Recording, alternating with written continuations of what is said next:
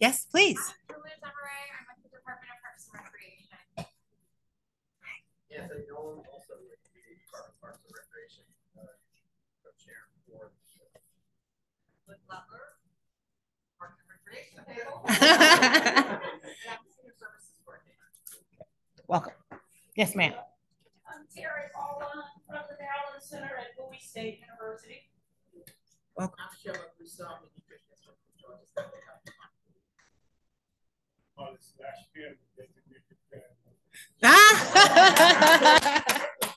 I love that. I love that.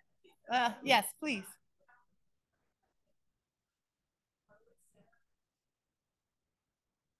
Yes. Yes. Well, we'll let her have that.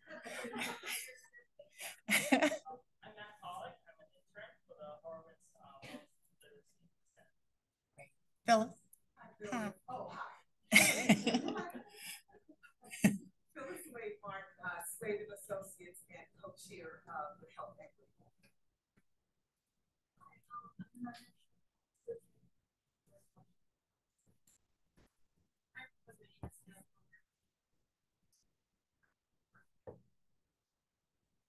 Hi, everyone. I'm Charmaine Scarlett. I'm the Director of Population and Community Health at Medstar. I'm Lori Werrell. I'm the Assistant Vice President for Care Transformation at Medstar. And congratulations on your new role. Yes. I'm Jeanette O'Neill Gonzalez, and I work for HQI Solutions. Okay, thank you. Associate Director of Behavioral Health with Georgia County. Okay, great. Thank you. Yes, sir. Okay. Myself, I am also Health department. Okay, great. Thank you. I'm Chase Bradley. I'm the manager of assessment planning at Adventist County. Awesome.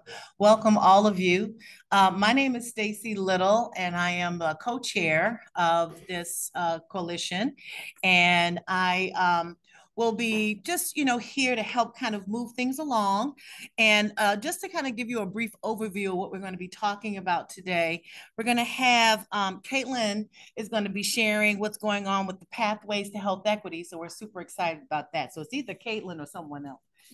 She's coming. Okay, so Caitlin will be here. And then we also have the pleasure of hearing about the community engagement strategies from a couple of our hospitals, which I think is really critical as community that we understand how that works in collaboration with the health department and our public health strategies as a county. And then lastly, we will do some work group updates. Okay, so without further ado, do you want to start with? So go ahead. Olo is going to give a couple of updates. Okay. And hi, everyone. I'm Kim Stinchcomb. I'm the manager of the Healthcare Action Coalition. Oh, and if you both want to introduce yourselves too. Oh, please. Yes, I'm sorry. I'm remiss in turning this way. Amber Allen, a Prevention Link Program Evaluator on the Office of Assessment and Planning team. First, Amber Allen. Yeah. Hey, can everybody hear me? Yes. Or do I need to really talk loud? I don't know if this works. I'm Olo. I'm the Deputy Health Officer at the Health Department.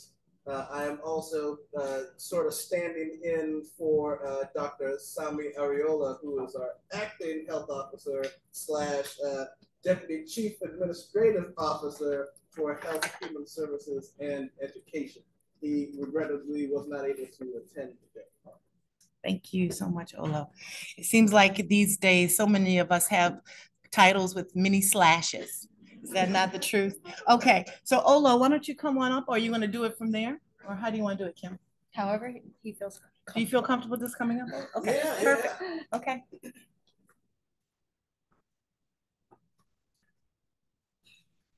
And good evening, everybody. I really wish I could steal this room for the health department. This is such a nice space. But I wanted to talk to you today about two topics. The first is our health officer search at the health department. So as many of you might know, the health department has been without a permanent health officer since the end of the last calendar year. We have been working for quite a while in our search for a new health officer, and we are almost there. We have actually found somebody. The official announcement for the new health officer is going to come out from the county executive within the next week. I just didn't want to jump in front of the county executive and spoil her surprise. So you're going to have to wait for a little bit of a week to hear from that. But we're very excited about having a permanent health officer to push forward the initiatives that we know are so important to this county. I believe the new health officer is going to be starting in around mid-August. So you'll have the opportunity after then to meet that person and greet that person and bring that person up to speed on everything that we're doing here. I know I'll be doing my part on that as well. So the next thing I wanted to talk about is just back to school immunizations and partner engagement. So I guess it's really more of a plea for help. So we know that we have a big job to do with respect to immunizing kids prior to school enrollment in the fall and school starting in the fall. So this has always been something that the health department has worked on every year. Every summer we've done this. We have a fairly small staff that we at the health department of nurses who are working, but this is something that the health department can't do alone. We partner with the school systems for this, and we are just openly asking for partners to help with this effort. It's a big job. We know we have an influx of new students coming in from internationally. So we know that we're going to have a big job ahead of us. So this kind of a plea for assistance to come work with us. One of the things that we're trying to push at the health department right now is public health 3.0. In public health 2.0, that was characterized with the health department getting involved in a lot of direct services, doing a lot of stuff ourselves, immunizing folks ourselves, and organizing a lot. One of the things that we learned over the past few years, and I think what became crystallized within the COVID-19 pandemic, is the health departments can't do the work of public health alone. We have to partner with folks. I remember I was once, I was actually working with Kim to model what would we need to do to get all the shots into people's arms based upon our capacity. We maxed out our capacity of immunizations, and we saw this curve that was going from here to here. And it looked really impressive until we looked at the need in the county, and the need of the county was all the way up here. No matter how hard we worked at the health department, it was physically not a possibility for us to meet the needs of a county that has 1 million residents. It just isn't. We could make the health department 5 times as big. It would not be enough to meet the demands. So Public Health 3.0 really recognizes this and recognizes that because of this, the health department's purpose really has to change in the future. We can't be the ones who are doing everything. We have to be looking at the population as a whole. We have to take that population health perspective and take ownership of that. And we have to work with our partners in the community to develop a shared agenda that we all agree on, to make sure that our actions are commonly reinforcing. And that really is going to take a lot of building those partnerships, working with teams of people throughout the county, looking at data, getting a lot more specific about data and what we want to achieve. Are we actually achieving those goals? So that's a lot of what we have to do as a health department going forward. So that's kind of the undergirding of what we need to do with immunizations. We can't do it in the way we did it in the past. It's not going to work. We have to do these things in a different way. just like here in this room, we've recognized that we can't do things in the same way that we did it before. We have to do it in a different way. We have to work with you as partners. We have to engage you. We have to look at the data and see, are we moving forward and what can we do together as a team? So I think this is reflective of where I think we want to go in Public Health 3.0. So hopefully I've done Dr. Ariola justice in talking about this, but just to give you a sense of, it's not only about immunizations, but this is about how public health needs to work in the future to be able to meet the needs of the public. So thank you, everybody.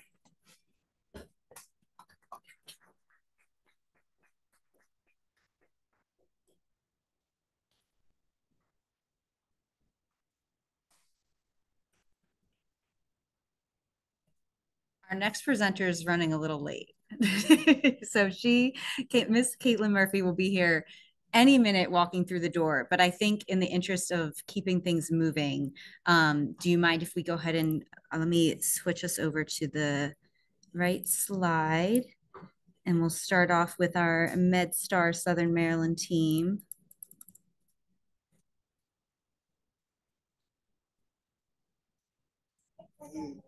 Talking multiple times in a day.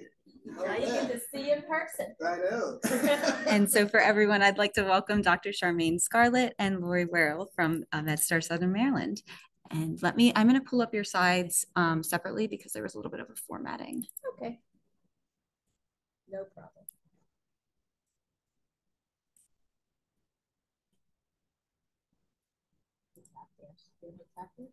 Oh.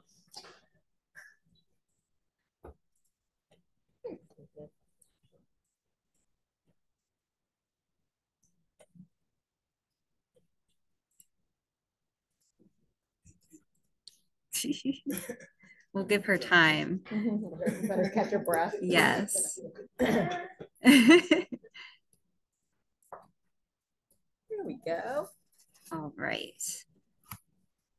Here, if you would like me to. It's okay. We can be all right. Yeah, we'll be all right. I am a walker and talker, but we'll be all right. Thank you. As soon as I figure out how to use the mouse. Or do you have to? I can transition. Okay. And then I'll take it over and do yours. Okay.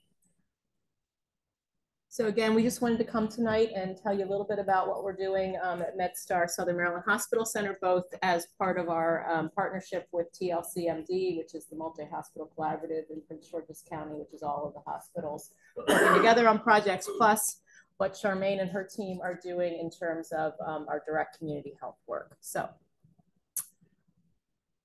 can start here if you would. Okay, I was going to say they're not in the order we thought they were in. Okay, go ahead. So based off of the community health needs assessment, there was a lot of need in regard to access to care and social determinants of health. Later on in the presentation, I will review some of the efforts that Medstar Southern has embarked on to really meet the needs of the community.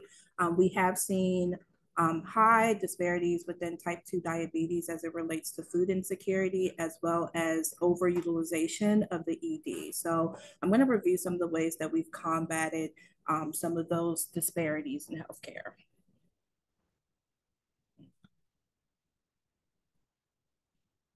And before I transition over to Lori, I do want to highlight that we recognize that there are a lot of social factors that impact one's ability to access healthcare. The needs of our team, we try our best to meet social determinant health needs for our community members. This includes basic features as recognizing intersectional identities, as well as meeting the needs of homelessness population, food insecurity, and economic features as well. All right, so we are part of two of the Health Services Cost Review Council Catalyst grants. So TLCMD, which is the Multi-Hospital Collaborative for Prince George's County and St. Mary's County, applied for Catalyst grants in the last round, and actually we are the only region that was awarded in both categories, or the only county that was awarded both counties categories. So we have a $23 million grant to build out what's called the crisis continuum in Prince George's County, and several of our county partners are in the room tonight. But it is funded through grants with Adventist Fort Washington, Medstar Southern Maryland, and Capital Region. So those three hospitals came together, and through adjustments to our hospital rates, we are then funneling the money through to TLC to then build out a crisis stabilization center, increase the number of mobile response teams in the county, help with what's called care traffic control. So making sure that the calls are all getting routed and that the people are getting the help that they need, and helping with the promotion of 988, which is the new phone number that we want folks to use when they need crisis services. We also have the ability to give citizens a 24/7, 30-day tech-enabled care coordination program with a company called Mindula, if they have behavioral health concerns that have brought them into the hospital system. So again, 988, you guys, I think we'll probably hear a little bit more about that tonight, or if you haven't, that's definitely the number we want to get out, and that we want people using when they need assistance in behavioral health crisis. And then the other grant that we have is around diabetes. Again, another big county initiative, as well as state and federal. So we have a Catalyst grant for diabetes. It's about $7 million over the next, we're in year 2 right now.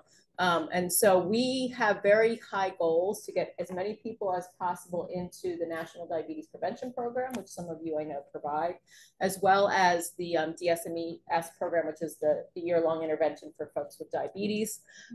We are helping our DPPs and our partners in the Catalyst grant, as well as the Prevention Link grant, with something called an umbrella hub, which is to help with billing. The CDC is very big on sustainability, and one way that they feel that these programs can be sustainable is by making them a billable service. So Medicare, a lot of the Medicaid products, and now some of the commercial insurers are starting to reimburse for the DPP program. And then just making sure that we are expanding DPP and DSMES services throughout the region through partnership. We're going to be starting DPP and DSMES at Adventist Fort Washington, which didn't have either program before. So really excited about that.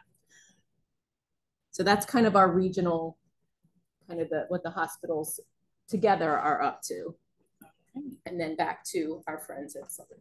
All right, now we will review some of the program highlights from Medstar Southern.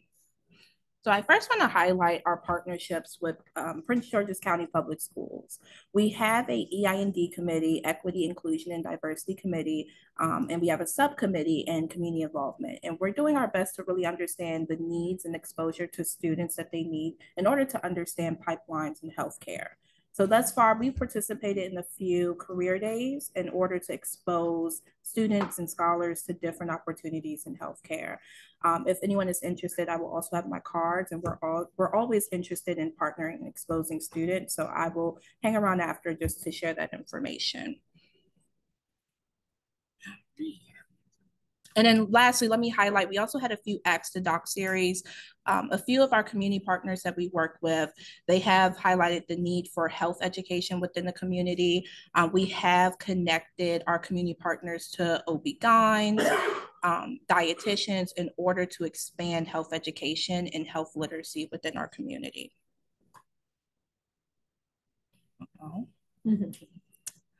All right. And in addition to that, you may see us in the community over the summer. We're doing our best to meet the community needs, show up and let our community members know that we are present and a part of the community, not only from the hospital perspective, but as community members. So if you see us at any community events, please stop by our table, say hello. We are more than welcome to meet and also attend any community events to provide blood pressure screenings as well as health education. These are some of the events we have coming up. I think the last one that we have is a health fair coming up on June 17th, as well as a back to school fair at Clinton Baptist Church. Some of my favorite highlights are meeting the needs of patients that are screened positive for food insecurity. We recently started a food pantry, and we are so excited that we are able to meet the needs of community members. This food pantry was started in collaboration with our community partners. So DMV Food Justice and Everlasting Joy Foundation, they have been more than generous in providing not only non-perishable items, but healthy fruits and vegetables to really meet the needs of our community members. So thus far, we've provided 43 food boxes to patients that screen positive for food insecurity. And we first started in January. So we hope to continue to scale up as we continue to grow our efforts. In addition, we do donate any extra fruits and vegetables that we have on a weekly basis. So thus far, we've donated over 500 pounds of carrots, onions, watermelons, potatoes, oranges, and cabbages to local churches or faith-based congregations. And then this is to give you all more information regarding the demographics and how we're meeting the need of health education. We just started a partnership with the Arc of Knowledge, and we do provide Ask the Doctor series for them, which I previously discussed. So those are some of our upcoming events. These are open to the public. I'm able to share the Zoom links with you all, but they're also attached in this slideshow if the presentation is shared afterwards.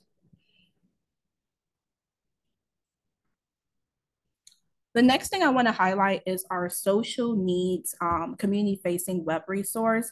We do have this information on our table at the community events that we do attend, but this gives community members access to look for community organizations that meet social determinants of health needs. So you can enter your zip code or the zip code of someone who needs in regards to food insecurity, housing insecurity, as well as, I think, food insecurity, housing, and healthcare resources. And this really helps you find resources that meet social determinants of health needs based on where the patient or the client is located. This is open to the public. And with this resource, hopefully it comes up, it gives you some background information on local organizations that can help to meet this need. You're rewarded with the information immediately, and you can also share it to that person's email or your email in order to explore the site further. I've also linked the tool here if we do share the slides, as I said. And if you have any community events or speaking engagements that you would like for us to share this information with the public, please do not hesitate to contact me. Thank you.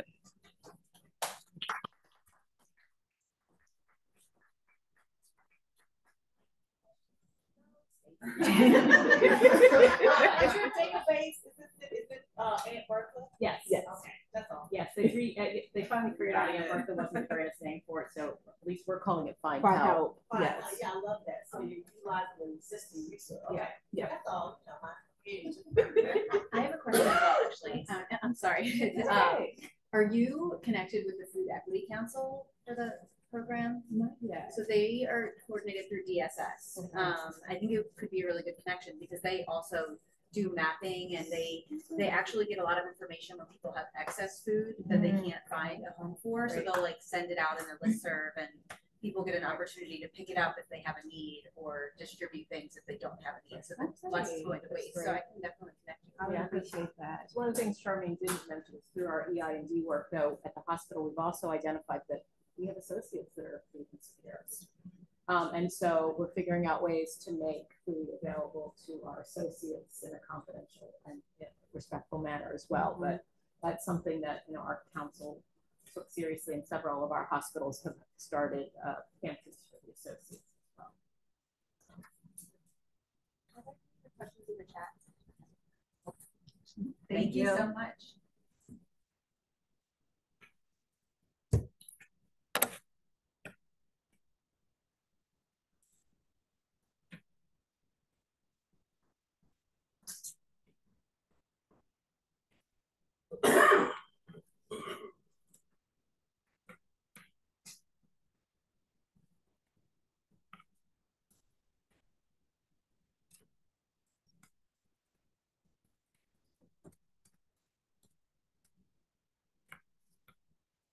All right, and I would like to now welcome Dr. Zan Smith. the Director of Service Line and Program Development from Adventist Healthcare. Great presentation, Medstar. Great job. I'm fairly new to my role. I've been in my role for about a year, but this particular portion of my role just kind of latched onto me the beginning of this year. So I've learned a lot just listening to the two of you. You have a great program, and I hope that maybe we can exchange numbers. But do I just hear? Right here. Okay. Yeah. So my name is Zan Smith. I work at Adventist Healthcare, Fort Washington. I've been with Adventist for about 10 years, I'm sorry, and in my current role for just over a year. And so today I'm going to talk to you about some of the initiatives, how we kind of pulled our team together to kind of make this journey that our partners there, Medstar, are definitely doing a great job. So we're hoping to follow suit. So here you'll see, based on the outlined requirements here, which I'm assuming everyone is pretty much familiar with the requirements. I would assume this is my first meeting. Okay. Welcome. And we did, so for anyone that it might be their first meeting as well, but we completed our community health assessment in 2022 in collaboration with the hospitals and do them every 3 years. Okay, and based off of the information there, we formalized a plan that I'm going to go through in a little more detail here. And so this just shows basically we've got 2 entities in Montgomery County and Fort Washington. Adventist Healthcare is in PG County. So that's where you can find our needs assessment. So based on the findings, my primary focus is just to kind of talk to you about our implementation strategy process. We started off January through March. We had a total of 6 working sessions. We pulled our work group together. It was composed of key stakeholders who can help drive some of the initiatives, help develop and identify some of the initiative. Some of these things were occurring prior to me, but we hadn't really been able to stabilize them. So it was kind of nice to pull our team together with a specific focus on Fort Washington's priority areas. And then here, again, these are the priorities from 2022, and I will bypass that. We decided we have 5, we've identified 5 areas that were tailored to our internal group. So we were looking at access to care, food access, infectious disease, behavioral health, obesity, and metabolic syndrome. So I'll go into each one of these in greater detail.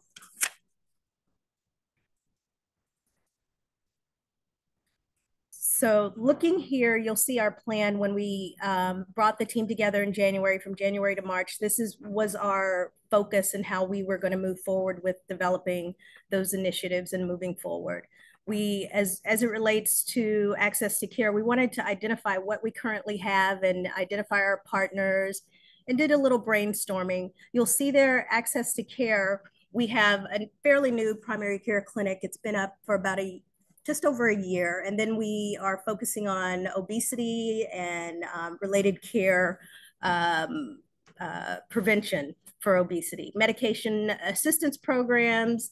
We're partnering, I'm not sure if you all are aware of Adventist Medical Group. It's a group of our physicians who are aligned with the hospital to assist with moving forward. We also partner with Allentown Pharmacy, food access. We have Feed the Fridge, Oxon Hill. This was prior to me. So the next 2, food access and infectious disease, we've been doing those consistently for prior to my coming, so over a year. Infectious disease, we've got HIV, Hep C screening program. That's we're partnering with the Gilead. We've got a Gilead grant. I think I'm saying that correctly. Prince George's County Health Department, Infectious Disease Care Center, and then Heart to Hand. And not only am I fairly new to my role, but the key stakeholders that we have are fairly new as well. So we had to do a lot of brainstorming and identify where we currently are to be able to move forward. And then you've got behavioral health. We've got reverse the cycle. That's with Mosaic, the Mosaic grant, and then obesity and metabolic syndrome. Bariatric, as it relates to that, we have a new bariatric service line that just went up just less than a year ago. And then Fort Washington Forward Farmers Market. If you see me on LinkedIn and I want to connect with anybody who's willing to connect with me, we do a lot of community work with Fort Washington Forward Farmers Market. We just had an event actually this past weekend at one of the local middle schools. We partner with, again, Adventist Medical Group. We have our physicians out there as well sometimes. And then, as I stated, Fort Washington Forward. Diabetes primary care clinic. This is exciting for me because in my new role, I am responsible for building programs, and one of the newest programs that I'll be putting into place is our diabetic primary care clinic, which will be housed at the National Harbor. I'm not sure if many of you know that Adventist Healthcare has a joint venture at the harbor, and so we'll be putting together a diabetic primary care clinic to get a larger focus on those diabetic patients in our community. Then we also, as it relates to access to care, medication assistance program, providing medication assistance for low-income patients with chronic illnesses to improve medication compliance and overall health. That's our goal there.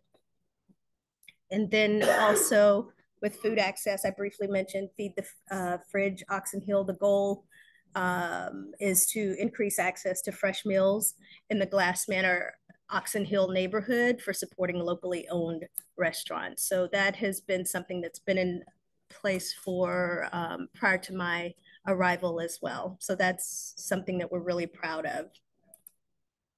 And then we have our infectious disease, the priority area there, HIV, Hep C screening program.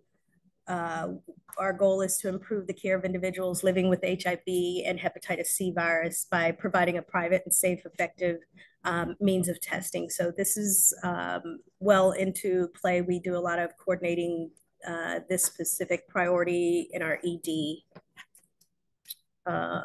Let's see, and then for behavioral health, reverse the cycle. The goal there is to decrease drug and alcohol abuse in the community by screening, once again, in our ED, every patient and making connections to treatment as appropriate.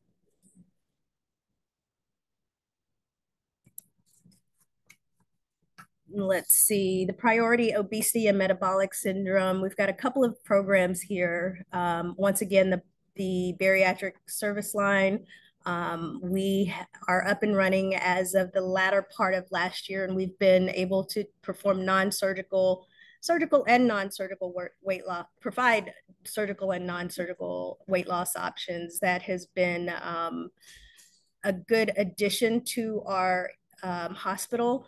It's not one that's going to bring in a lot of funds, and it's not a moneymaker. It's truly something that we're hoping to provide to the community to ensure proper diets and better health overall. We've got, as I mentioned, the community outreach. We are heavily involved with our farmers markets. We also partner with local churches to conduct health fairs and things of that nature. This is still growing. It's fluid. We're really trying to get this to a place where it's going to be more effective for our community. Next steps, we've presented this to the President's Council at Fort Washington, and it was approved. And this is just the process that we're looking at moving forward. And if there's any additional information, or if you'd like to connect with me, I'd be more than happy to partner with any of you all. And you mentioned some volunteers for immunization. I think I could help with that. I would love to help. I'm starting to ramp up my participation in nursing associations, and they do a lot of community work. So I will be following up. Extending that to you. I would love to partner. Right. Yes. Thank you.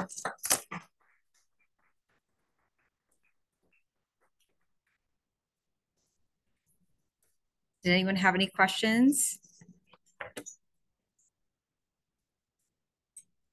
I did. So as far as what type of key performance indicators are you tracking, and how are you kind of monitoring your implementation and success? So with each of those priority areas, we have developed key performance areas, measures of success for those. So we'll be looking at the number of patients that we hit, the screenings. I'm happy to share that. I can share that with you all at some point. We've got to clearly define the measures of success for each one of them. Yeah, I would love to hear that, to just kind of see, where your progress is at, which areas that, are still needed to get on and such. Not a problem.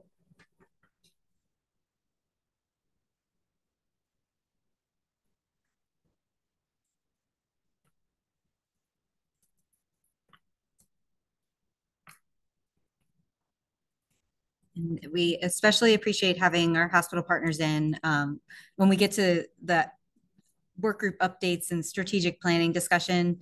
We're also in our work groups are in the state of strategic planning. So it's especially important to understand what all our partners are doing. So we can identify opportunities to either collaborate or that make sure that there's just not overlap. We're not doing duplicative effort. And now I would like to introduce Ms. Caitlin Murphy, the Chief of Public Health Innovation and Policy with the Health Department.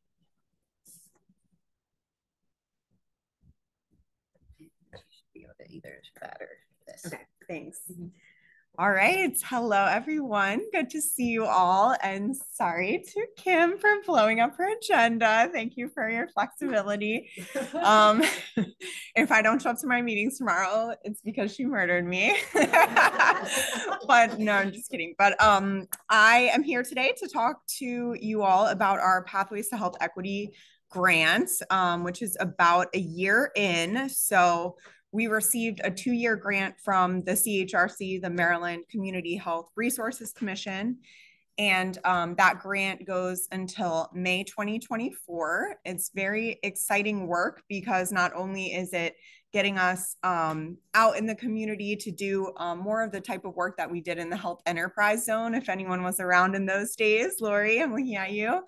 But it also lays the groundwork for the longer term investment in the state of Maryland, which is called the Health Equity Resource Community.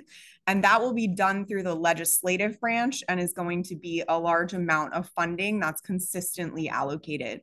So this is the demonstration grant to just prove the quality over cost savings that is possible through the type of work that we're doing here.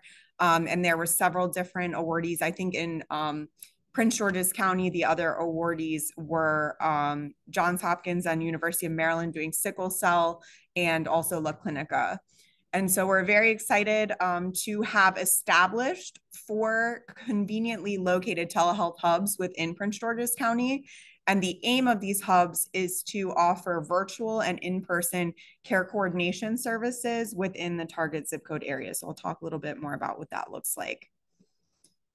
So really through our Pathways to Health Equity project, we are increasing access to care by establishing these telehealth hubs. And to give a little overview of what that actually means, essentially we have set up in different community-based locations with our community partners, and we have a full-time community health worker present in person.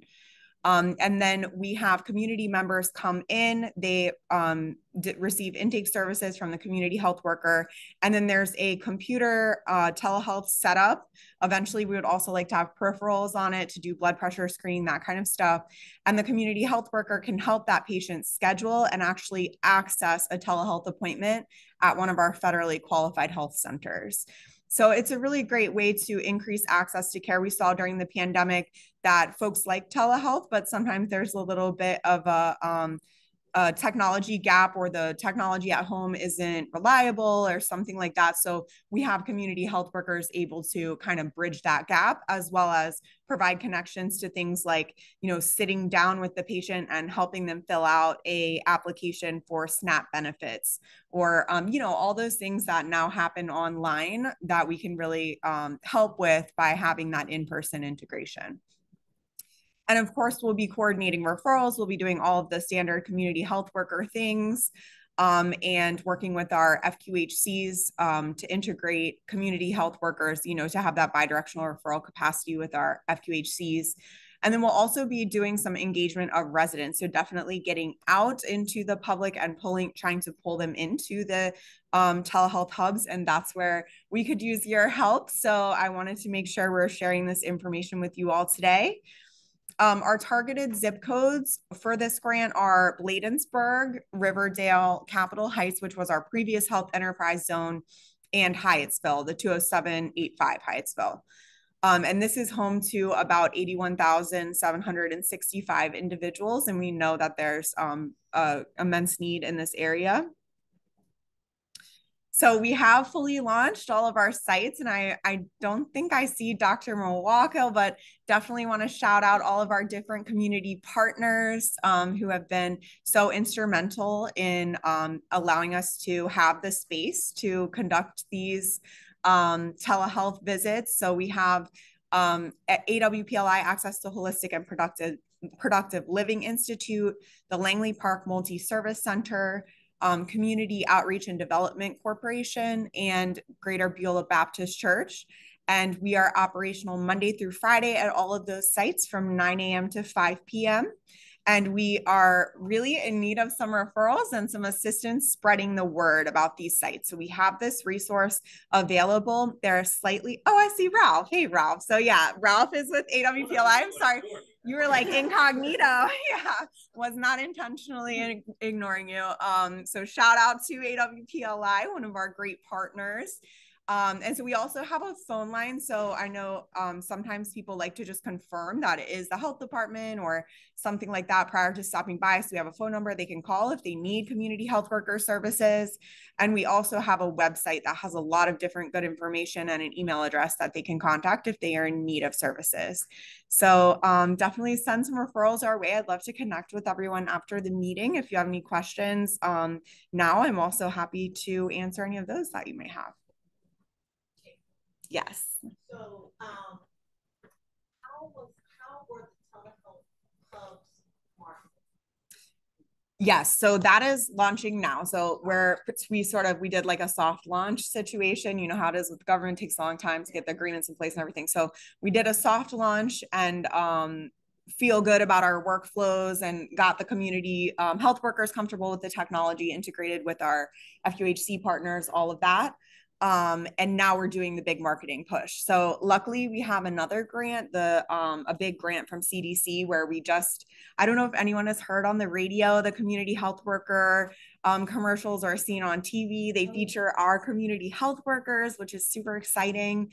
Actually having television commercials. And at the end of those, there is a call to action, which has the phone number for the main CHW line, as well as the telehealth hub locations. And my second question is, do they screen out for your No, so we'll serve anybody. And you'll notice that actually some of those, two of those sites are not directly within the zip codes of service, just because there's so much overlap over those areas. And we wanted to make sure we were locating in high traffic areas. The point of them is to be convenient. So we didn't want to, open in sites where driving traffic would be like the main, would be a huge obstacle, I guess.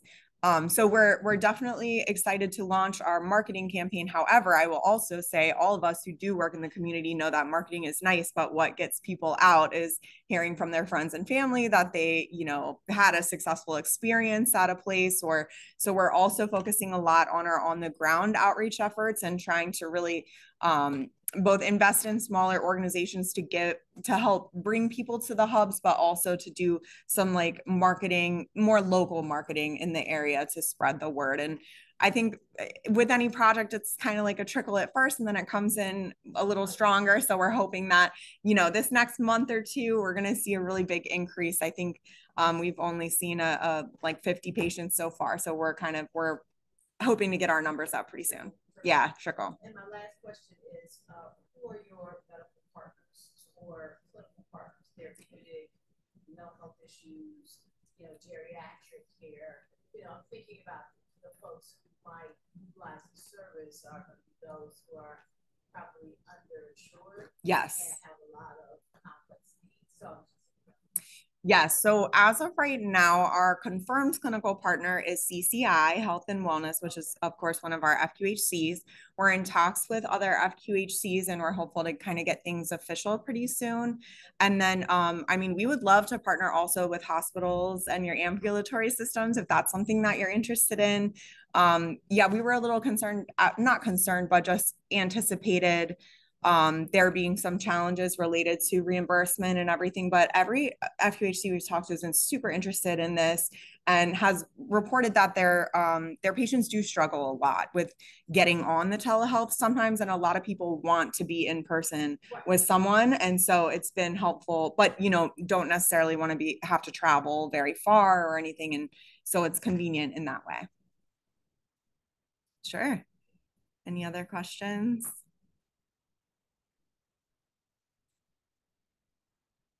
All right. Well, thank you. Thanks,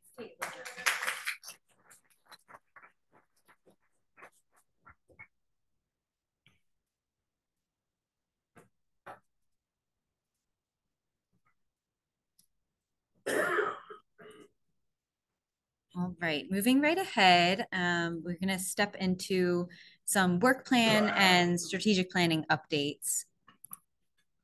So as I mentioned just a few minutes ago, we are in the kind of peak of strategic planning within each of the work groups, HEAL, behavioral health work group, and health equity. So what that means is we're taking all the feedback from our community health assessment, and we're working with the work groups to define what are our goals going to be, what are our strategies going to be for the next 3 years, and we'll be putting all of that information into our community health improvement plan. So for our healthy eating, active living, we still have our 3 subcommittees are active. Healthy food priority areas is currently working on mapping the food facility data, working with food insecurity data, and exploring what additional GIS layers they can add to their map, such as distance from public transport or anything else that they explore. I know Patrick Callahan is taking the lead on this effort, and he's working very closely with DSS, who also has a lot of map overlays that just define different accesses to food. And then we have Food as Medicine, who I know we have Taryn Shaw in the she's joining us remotely. She's one of our leads for the Food as Medicine group. So Taryn, feel free to add anything that I miss, but they're currently working on pilot program evaluation for the Food as Medicine program for Prince George's Fresh. And they've submitted an application with IPHI has submitted an application to continue this work for CDC Reach. And then they will plan to relaunch the program after implementing all of the changes that they find would be useful through the evaluation process. And then thirdly, our integrated health work group, they are working on redefining what integrated health means to the group, and very much focused on the strategic planning around that definition. I'd like to invite Dr. Slade Martin to come up and talk a little bit about the health equity work group. I will be brief. Thank you. Thank you. Hello, everyone. It's great to see everyone in person. First, I have the pleasure, and she sends a shout out over Zoom. Zexacer Coyote is our new co-chair. So let's give her a round of applause. I'm so happy that we have this co-chair, and she has jumped in and is doing a fantastic job. You might have heard us also talk about the Health Equity Champions program. And that's really an advocacy and education program. We have worked the full year and then some on really developing a curricula that we will be able to spread out through the county and work with different community groups and individuals in the county, within agencies and other organizations, to really look at HIAP and health equity issues, and really do a lot of work in training and educating community members. And it would be led by, the training would be led by and participated with community members. So we are excited that we've been doing a collaboration with University of Maryland and the students of the Terrapin think tank. We worked hard this year to develop our first draft of the curriculum. So give us a round of applause. No.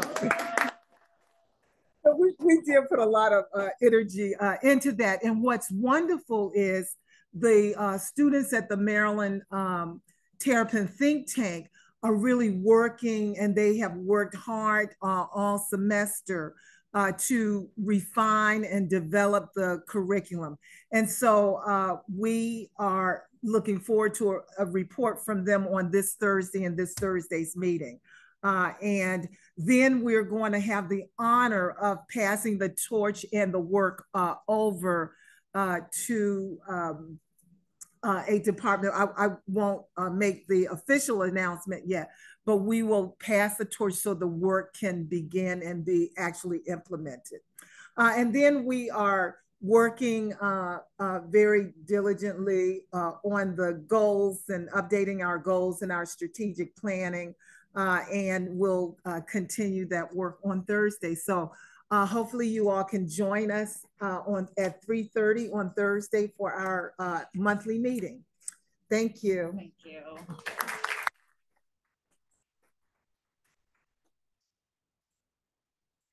And then lastly, we have our behavioral health advisory group. We're definitely in a state of rebuilding with this group. So we're focused on partner engagement with our internal and external partners, rebuilding, and ultimately identification of co-chairs to take the lead for this work group. It's a very important work group. We definitely have been monitoring the data around mental health and behavioral health in the county, and the work is valuable and needed. So we've also been doing some strategic planning with the active participants in the group, identification of work group goals and strategies.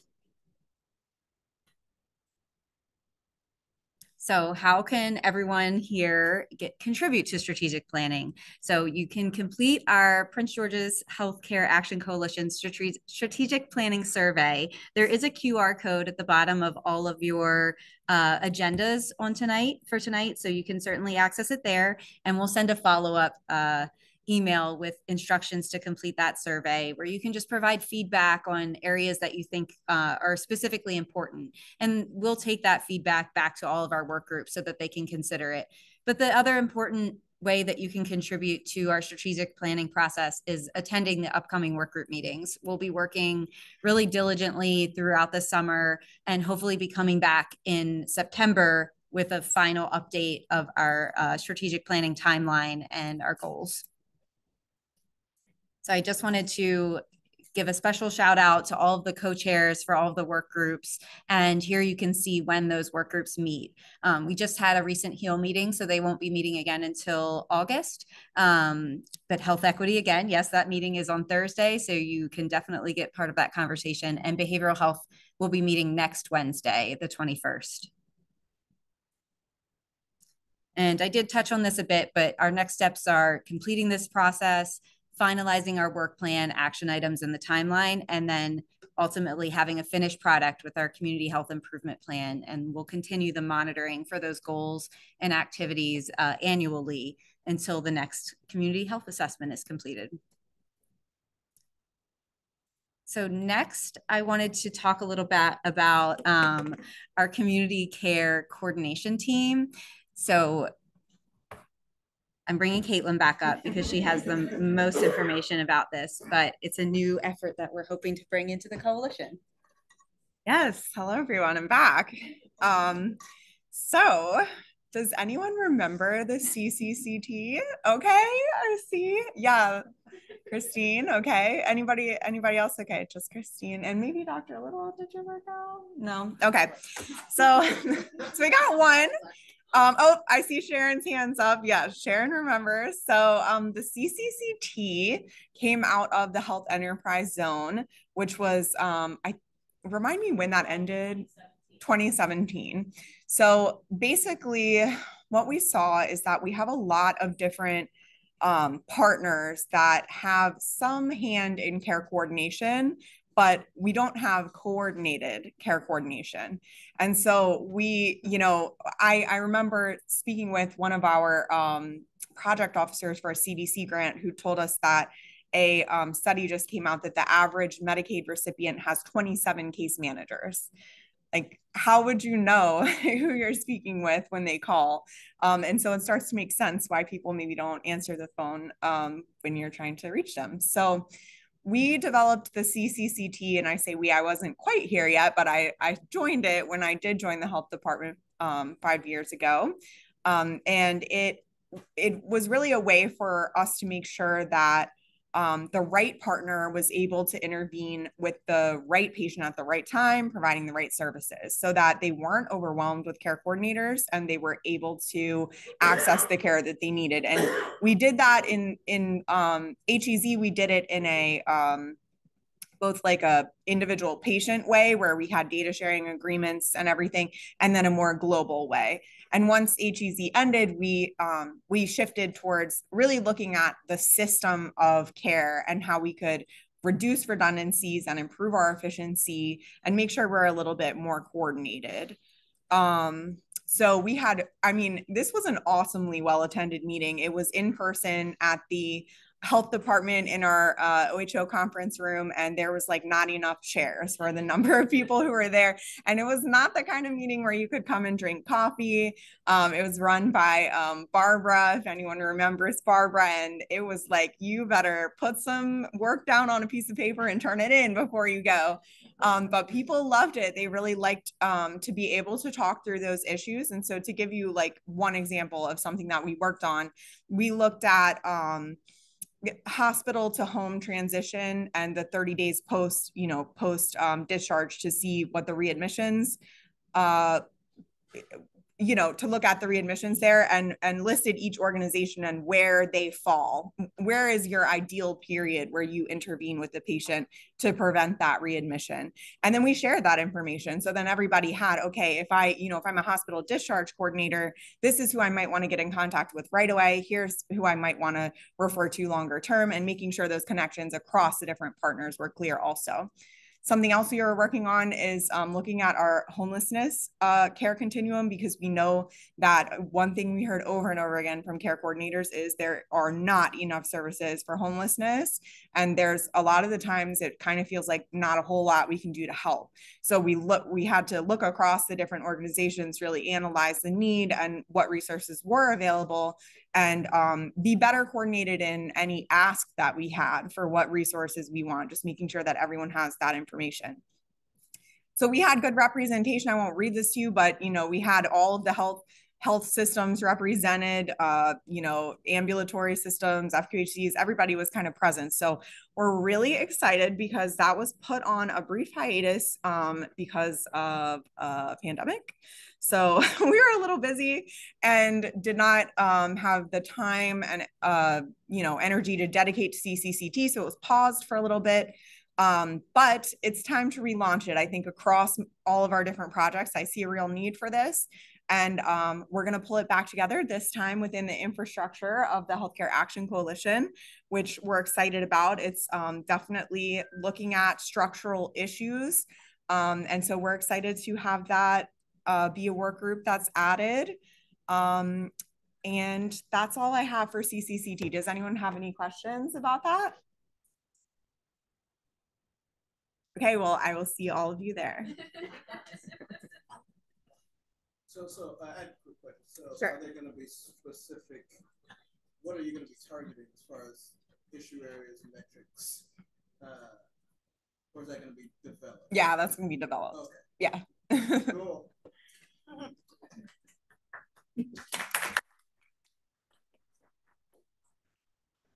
Thanks, Caitlin. You did that much better than I would have. So now I want to open up to any community updates that anyone wants to share. Take the opportunity to share with any of your partners while they're in the room. Anyone online, feel free to put it in the chat or raise your hand and we can give you the floor as well.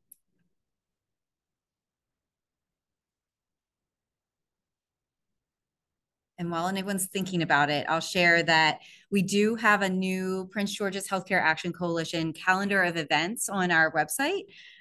So you can actually add your community events right into the website. Thank you so much to Ray Wallace for putting this together.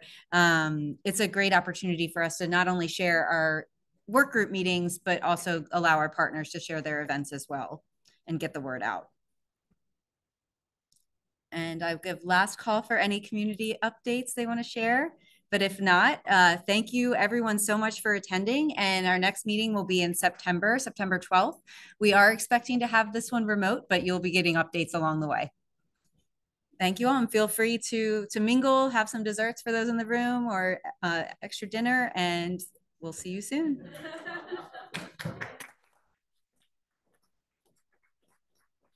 Thank you.